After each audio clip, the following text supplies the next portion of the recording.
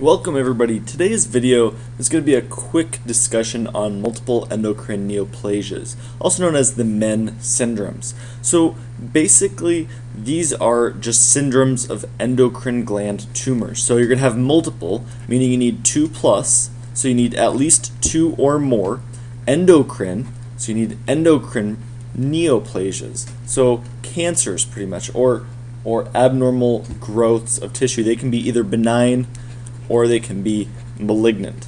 So that's all multiple endocrine neoplasias really are. They're going to be associations of multiple endocrine kind of disorders, proliferations, either benign or malignant, and they'll be due to a disorder. Now, note that all of our types that we're going to be talking about are going to be autosomal dominant. So meaning you only need to inherit one bad copy of the gene, so one bad allele to get these disorders. So I'm just going to go over the very basics. There are going to be 3 main types that we're going to be talking about. So you have the first one, and that's going to be MEN type 1 disorders. So also known as Wermer syndrome. That's just another name for it. So I'm just going to cover the buzzwords, the high yield stuff.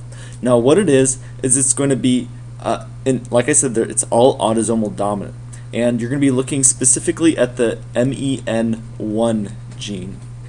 The MEN1 gene. This is on chromosome 11. On chromosome 11. And what this gene encodes for is going to be menin, which is going to be a tumor suppressor gene. So I'm going to write tumor. So this product, this gene, is going to encode for menin, which is a tumor suppressor. So if you have a tumor suppressor that's mutated or gone awry, then you're going to get tumors or neoplasias, and they're going to involve the endocrine system. And you're going to see multiple. So all of these are multiple, at least 2 or more. So for MEN1 syndrome, you need to think of the 3 P's. The 3 P's of MEN1 syndrome. So you've got the pituitary.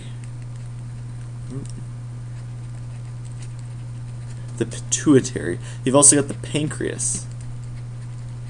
And then finally you've got the parathyroid. Now the parathyroid is going to be the most important. However, you may also see pancreas disorders such as Zollinger-Ellison syndrome. You may see VIPomas, really anything that involves the pancreas, the endocrine portion of the pancreas. Also, pituitary is involved, or you can get the parathyroid as well. So the 3 P's. So MEN1 syndrome, think of the 3 P's.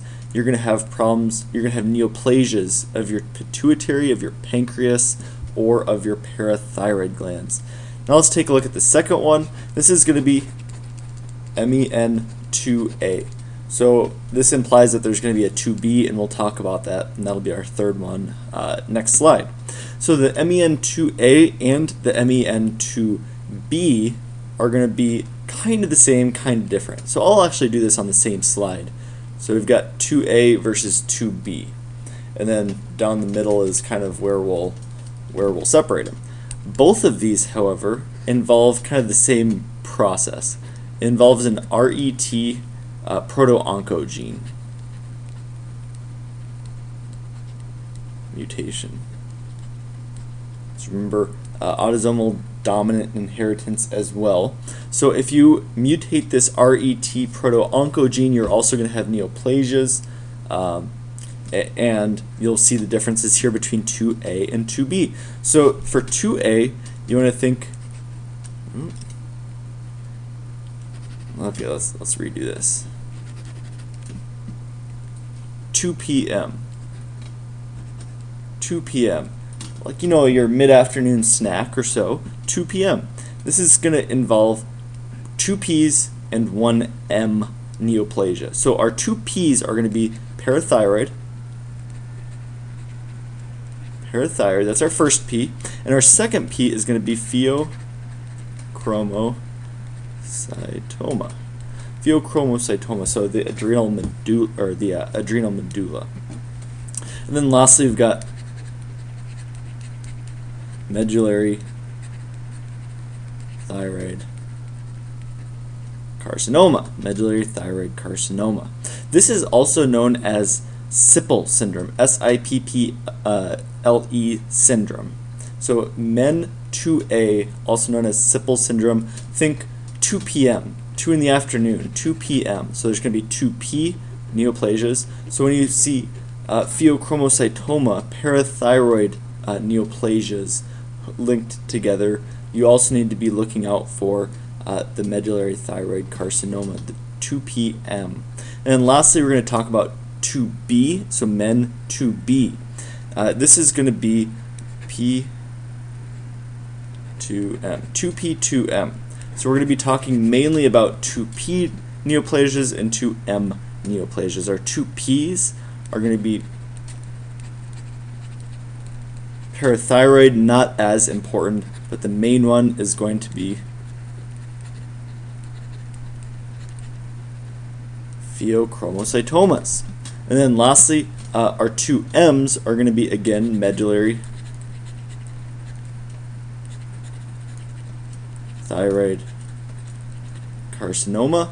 Now, you'll see some people that do list parathyroid as an men 2B disorder. Really, the main one that you should start is going to be this pheochromocytoma. You've got medullary thyroid cancer or carcinoma, and then you've got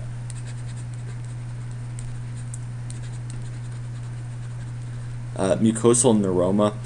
Also throw in here Marfan-like syndrome, so you really could have a third M, so Marfanoid body appearance, a Marfanoid phenotype.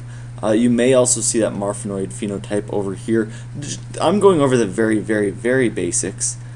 Just realize that for the higher yield stuff, for men 1, also known as Wermer syndrome, just remember it's a tumor suppressor that gets messed up, so you're not able to suppress that tumor. You're having a mutation there, and you're going to be dealing with 3 Ps. There will be no M disorders, just the Ps.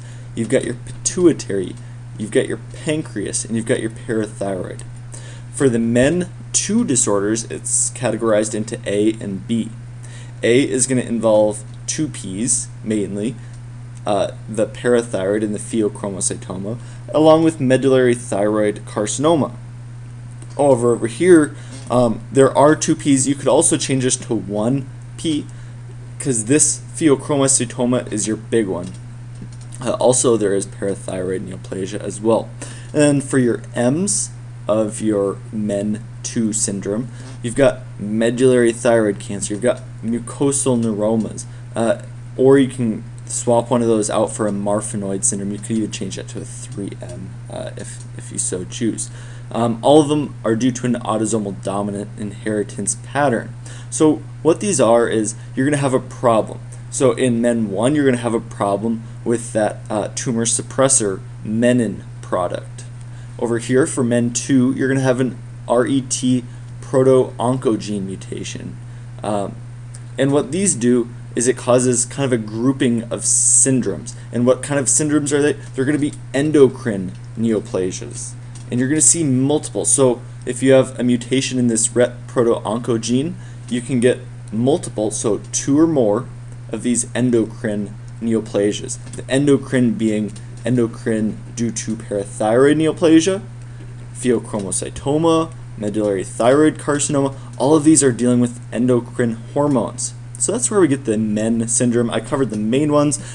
Yes, there are some lesser associations. These are the main associations. You'll see these in most patients. However, there are some smaller percentile of patients that express other endocrine disorders that I don't have listed here.